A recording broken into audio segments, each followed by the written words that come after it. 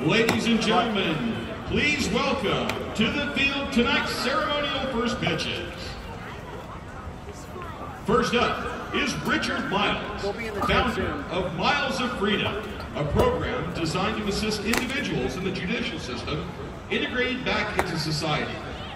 I don't know, I have 8. I have 7.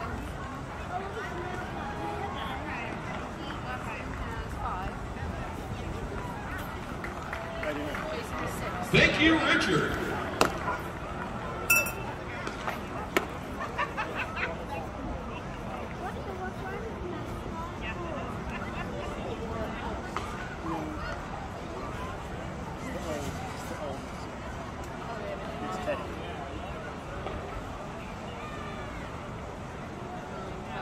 Next up is Dion Sims.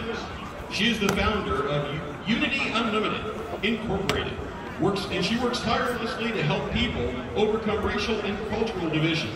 She has been instrumental in working on projects and local and national projects that impact the community she serves.